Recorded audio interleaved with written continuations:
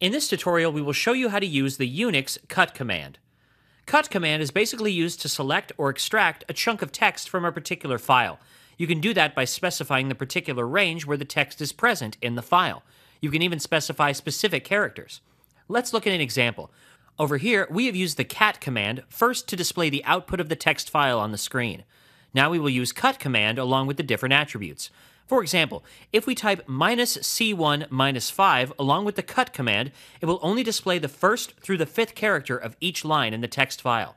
Similarly, we can use the B switch to fetch a range or single bytes of data from the text file. For example, over here, let's display the first and the third character in the text file. For that, we will type -B1, 3 followed by the name of the text file. And there you have it. Only the first and the third character of each line is displayed on the screen over here. We can use the D switch along with the cut command to output data on the screen.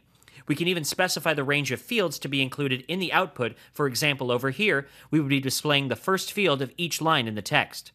Similarly, we can change the value of the field switch to display the second field of the text file as well. And these are some of the ways you can use the cut command in Linux. Thanks for watching. This was a HOWTECH.tv tutorial.